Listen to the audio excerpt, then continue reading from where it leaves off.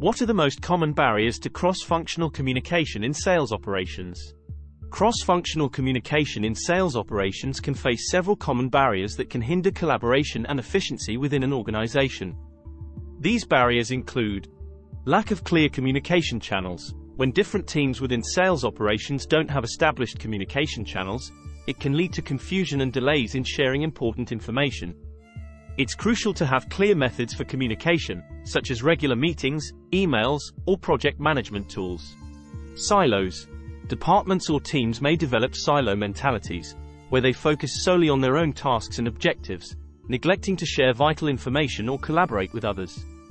This can result in missed opportunities and inefficiencies. Different goals and priorities. Different teams within sales operations often have varying goals and priorities. For example, the sales team may prioritize closing deals quickly, while the operations team may focus on process efficiency. These conflicting objectives can lead to misunderstandings and conflicts. Limited understanding of other roles. Team members may not fully understand the roles and responsibilities of their colleagues in different departments.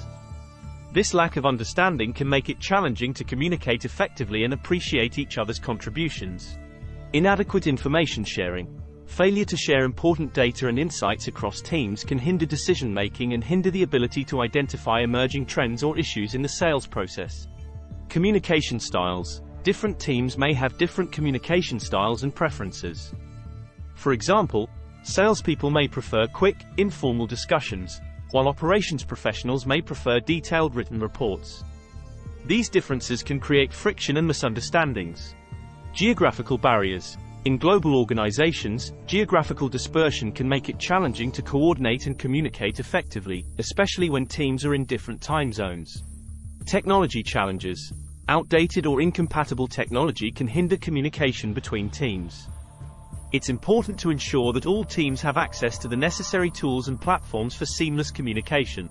Resistance to change. Teams or individuals may be resistant to change or reluctant to adopt new communication processes or technologies, which can impede progress.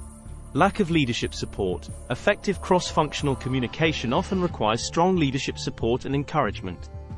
When leaders do not prioritize collaboration or set a clear example, it can be challenging to overcome communication barriers. To address these barriers, organizations should invest in communication training, establish clear processes and channels for sharing information, foster a culture of collaboration, and ensure that leadership actively promotes and supports cross-functional communication within the sales operations function. Thanks for watching. Please like, share and subscribe to support the channel.